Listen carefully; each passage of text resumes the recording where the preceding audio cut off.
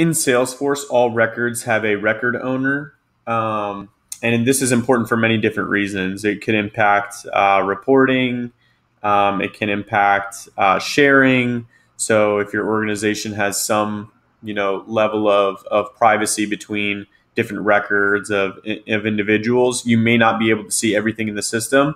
And that is driven off many times that's driven off who the owner is. So let's say you need to transfer a record to a different owner. For right now, we're looking at a lead. This would be the same process for any record in the system.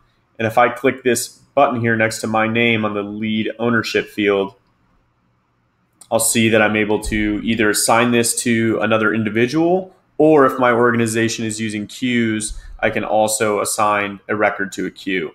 So some common queues are maybe, like a lead queue, or if you're on a support team, a case queue.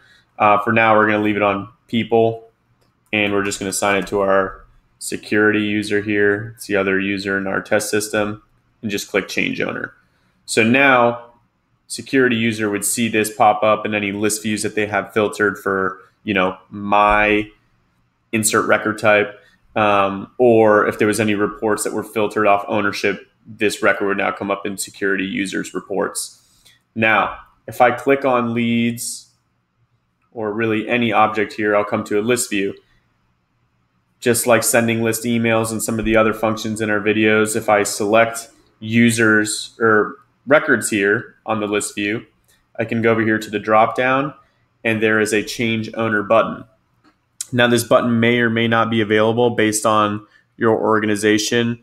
There could be reasons that your administrator took this away, and that's valid just depending on how your system's set up, what customizations you have running on the back end. So if it's not here, I talk to your Salesforce administrator. It's not a lack of functionality or anything like that. It's could more so be an administrative setup issue.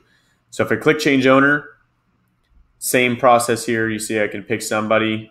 I can choose to send them a notification email, or I cannot. Maybe if you're, assigning a list of 20, 30, 40 things over, you may not want to send them an email. You might want to send them one email and let them know to check it out in Salesforce. And if I click submit, I can see that these records all changed to my ownership.